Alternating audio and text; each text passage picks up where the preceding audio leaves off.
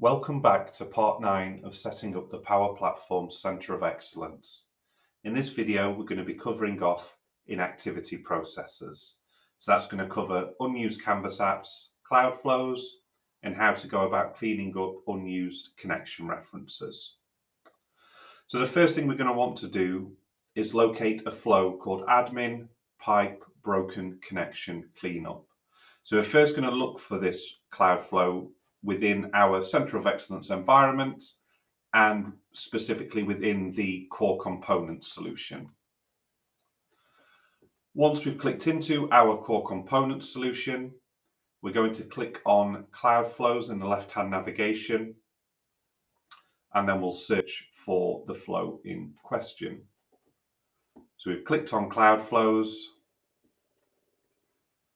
Just give it a few moments. We will now search for admin pipe broken, although just searching for broken probably would have been the better way of doing it.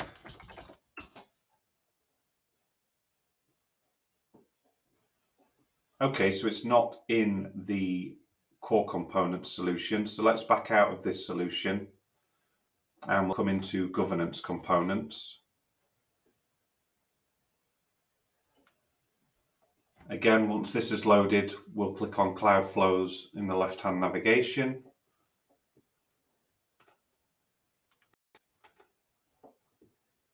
With cloud flows selected, we'll search for broken. And here we go, admin broke up connection cleanup. So we're going to turn this flow on. So we can just select it and then click on turn on.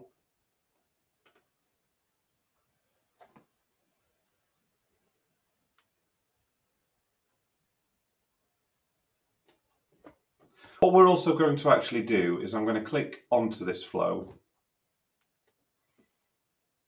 And we're going to attempt to run it, although it could take a while, although there's not too much going off in my Power Platform environments currently, but let's just attempt to run it.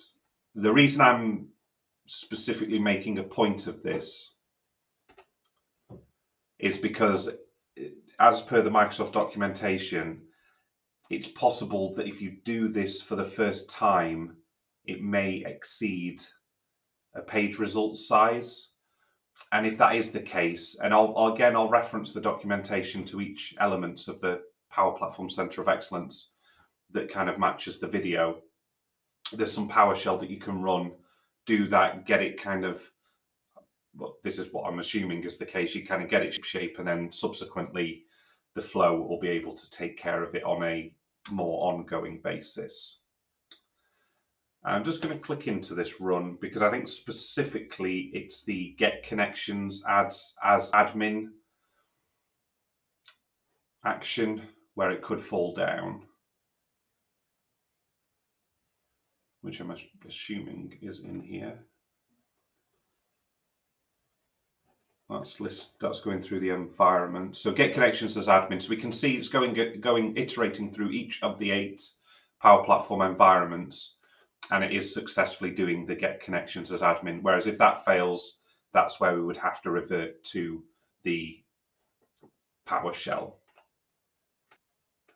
Next, we're going to cover off some environment variables associated with the inactivity processes.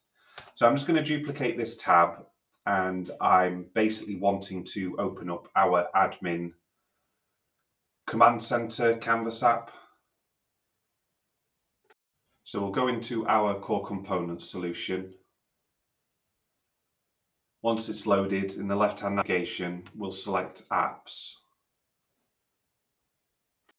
With apps selected, we're going to launch our admin command center Canvas app.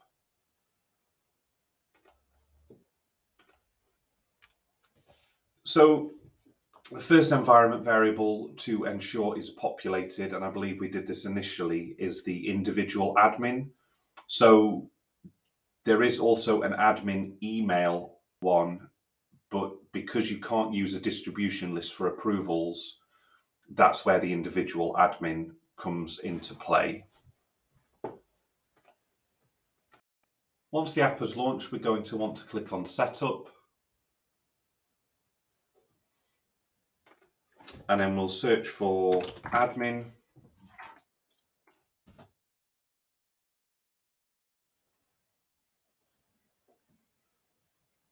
Although whilst this has a think about it, we can already see the individual admin option here, which we've already specified. So again, as the name suggests, it is an individual. The next one we'll look at is the Clean Up Old Objects app URL, which I believe we covered off in the previous video, but we'll still search for it. Yeah, and if you ever want to obtain that URL, that app lives within the governance component solution. Click on apps in the left-hand navigation, click on the ellipses, the three dots, details, copy the link, come in here, enter, paste it, and then save. The remaining one is, again, one that we did in the last video, Flow Approvals URL. To obtain this, you go into your relevant environment within Flowland, click on Approvals, copy the URL, and again, paste it in here and save.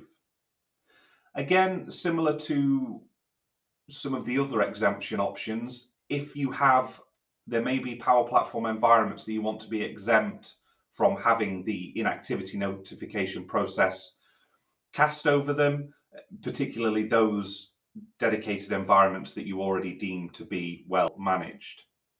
So to handle which environments are going to fall under that umbrella, if we go into our Power Platform admin view model-driven app, which is part of the core components solution, so we'll just launch this now. We'll want to select in the navigation environments. So we'll click environment. Although, let's just wait for it to load.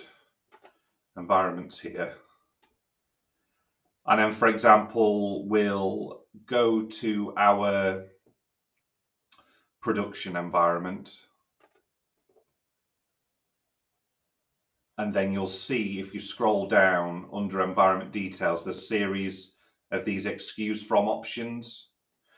So if you've got an older version of the Centre of Excellence, which we should really be in the habit of updating, where I've got excuse from inactivity flows, it may also say excuse from archive flows, but it's the same difference. We would specify it as yes, and then we would save.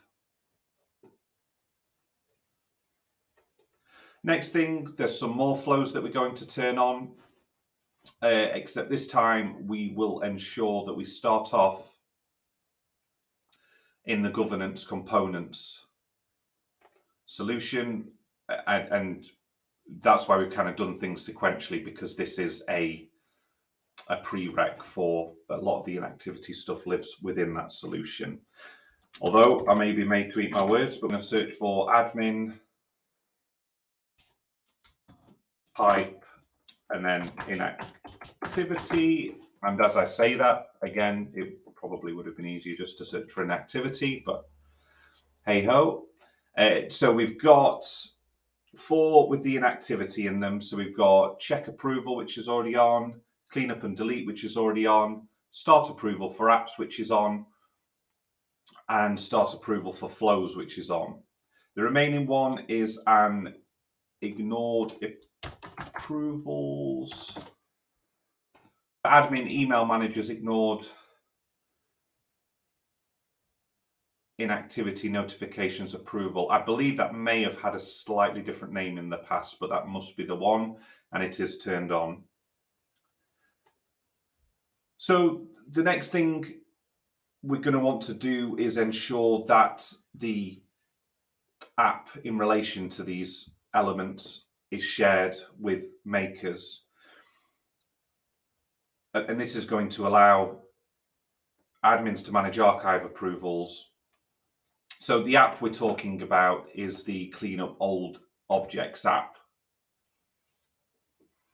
which again, we'll walk through the motions, but I believe we may have already done this. But we've got Clean Up Old Objects app. We're going to go to share. And once again, we're going to utilize our Power Platform Makers group. You can see we've got the Power Platform Maker security role. I'm not going to bother sending an email, and then we'll click share. And that covers this inactivity processors video off for now. Again, like I say, we will come back around and walk through actually playing out using these various elements, but at the moment we're just talking about ensuring we've got the necessary configuration in place. In the next video, we're going to talk about Microsoft Teams governance processes.